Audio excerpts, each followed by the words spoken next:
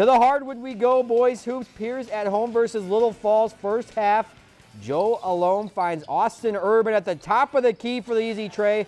Flyers out to a big 11-point lead. Then later, Pioneers driving on offense. Peter Schommer taking it all the way down the paint for the layup. That cuts into the deficit, but more from Little Falls. Elholm again, this time making it rain from downtown. They would hang on to win this one tonight, 60-53 the final. If you've enjoyed this segment of Lakeland News, please consider making a tax-deductible contribution to Lakeland Public Television.